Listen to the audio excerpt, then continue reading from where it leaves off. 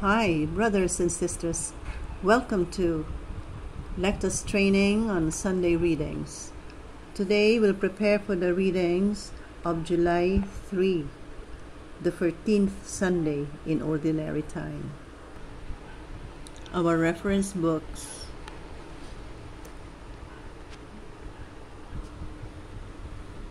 In the first reading, keep your tone of voice light and happy, because it is intended to give hope and raise the spirit of the Israelites who were journeying to Jerusalem after their long exile. Speak these images with comfort and delight. This tender image calls for a softer, gentler tone. Build energy from the first to the second line. God is making a promise here. Speak it with authority, but with the love of a parent who promises an inheritance to a child. Here, Jerusalem is described as a nursing mother. And here, God assumes the role of a mother. When all of these things happen, this is how we are going to feel.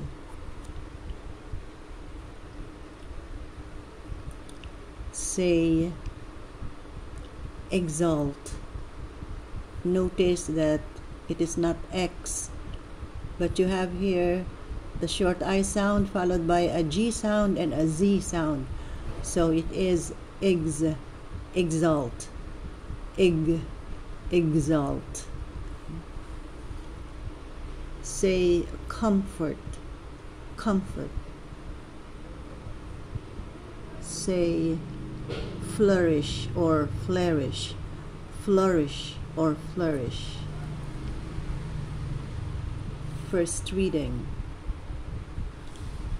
A reading from the book of the prophet Isaiah. Thus says the Lord, rejoice with Jerusalem and be glad because of her, all you who love her. Exalt, exalt with her, all you who are mourning over her. Oh, that you may suck fully of the milk of her comfort, that you may nurse with delight at her abundant breasts. For thus says the Lord, lo, I will spread prosperity over Jerusalem like a river, and the wealth of the nations like an overflowing torrent. As nurslings, you shall be carried in her arms and fondled in her lap. As a mother comforts her child, so will I comfort you. In Jerusalem you shall find your comfort. When you see this, your heart shall rejoice, and your bodies flourish like the grass. The Lord's power shall be known to his servants. The word of the Lord. Let all the earth cry out to God with joy. Shout joyfully to God, all the earth. Sing praise to the glory of his name. Proclaim his glorious praise. Say to God, how tremendous are your deeds. Let all the earth cry out to God with joy. Let all the earth worship and sing praise to you. Sing praise to your name. Come and see the works of God, his tremendous deeds among the children of Adam. Let all the earth cry out to God with joy.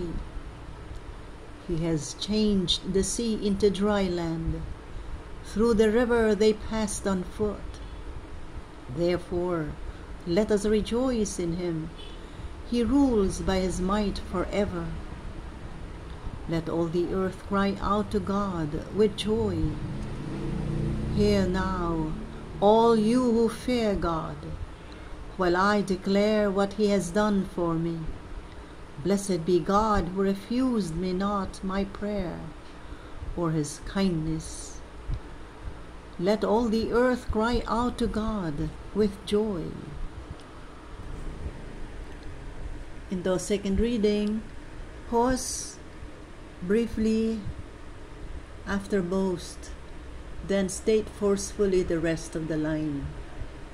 Move quickly through the circumcision discussion and then slow down for the point that really matters, that is new creation.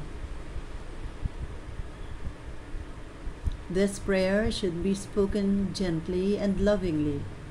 This is what the assembly or the people should remember. This should be spoken with strength, not anger. And this final blessing, speak this to the assembly. Sustain eye contact. Memorize the line so that you can look at the assembly or the people. Say, circumcision, circumcision, troubles, troubles. Second reading. A reading from the letter of St. Paul to the Galatians. Brothers and sisters, may I never boast except in the cross of our Lord Jesus Christ, through which the world has been crucified to me, and I to the world. For neither does circumcision mean anything, nor does uncircumcision, but only a new creation. Peace and mercy be to all who follow this rule, and to the Israel of God. From now on, let no one make troubles for me, for I bear the marks of Jesus on my body. The grace of our Lord Jesus Christ be with your spirit, brothers and sisters. Amen. The word of the Lord. Alleluia, alleluia. Let the peace of Christ control your hearts. Let the word of Christ dwell in you richly. Alleluia, alleluia. That's it, brothers and sisters. Thank you. Join me again next week for the readings of July 10, the 15th Sunday in Ordinary Time. Until then, goodbye and God bless you all. Again, thank you.